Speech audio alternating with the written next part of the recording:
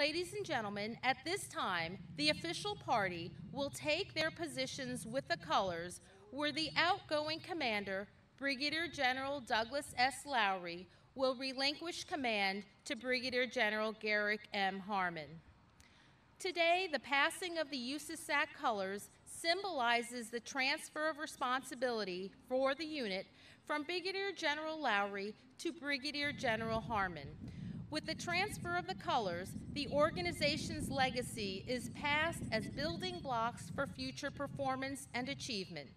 Historically, the colors serve as the point around which soldiers of the organization rallied as they moved forward into battle.